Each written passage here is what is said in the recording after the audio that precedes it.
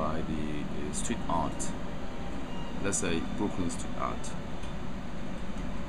They're free. They have free mind, and then that someone I do believe in that it doesn't even educate it properly.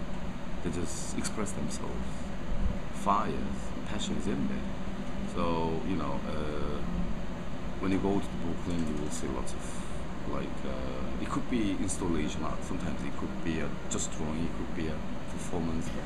That was amazing, but it's not well sort of designed, pre-cooked, right? It's very raw, like sashimi. So that's where I get inspired.